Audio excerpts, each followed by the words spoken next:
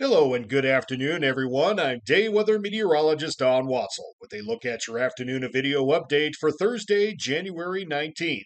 We are in the aftermath phase of our latest storm system that continues to spin its way further east towards the Great Lakes region. Did have to do with some strong and gusty winds along our I-80 and 25 wind-prone areas this morning, but those have since died down, and the gusty winds blowing snow and very slick road conditions will be starting to improve as they are this afternoon and continue to do so tonight and into Friday. Those winds will be light to breezy. We do expect a few mountain snow showers to develop during the overnight. Those will shift south along and south of Interstate 80 mostly, affecting some of the higher elevations overnight and during the day Friday. Temperatures going to be on the chilly end of the spectrum into the rest of the work week and for the next several days. It's all part of a colder and somewhat active weather pattern that's going to persist well into next week. Here's the afternoon water vapor imagery across the lower 48. Here we have our beautiful state of Wyoming.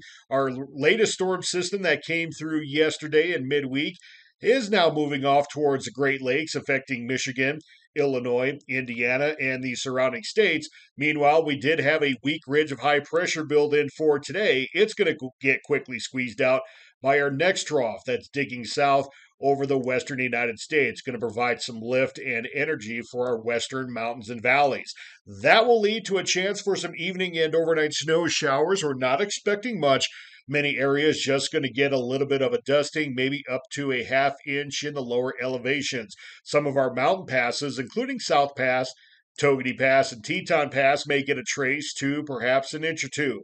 During that time, wind should remain on the light side, and areas that don't get the snowfall could get some valley and basin fog into the overnight hours and through daybreak on Friday. As for the rest of the state, looking to be dry and cold. Winds again light to breezy in the overnight, and that could support the chance for some areas of overnight fog reforming, especially in portions of far east central Wyoming. During the day Friday, most areas dry. We do still expect a few morning snow showers in the western mountains and valleys.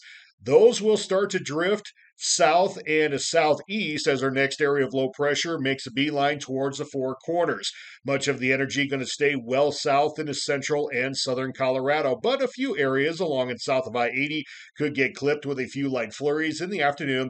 Otherwise, again, looking mainly dry and chilly with light to breezy winds. For road and travel impacts tomorrow, we're still going to have some moderate ones in the far southeast that got affected most by our latest storm. Morning slick roads and black ice. They'll eventually turn widely scattered with slick areas and spots. As for the rest of the state, roads on the plains mainly dry and favorable. A few leftover wet to slick spots. And again, with those remnant snow showers, we could see a few slick areas in our western mountain passes and higher elevation roadways. Thanks for listening and watching, everyone. Have yourself a fantastic Thursday. We'll talk to you again tomorrow.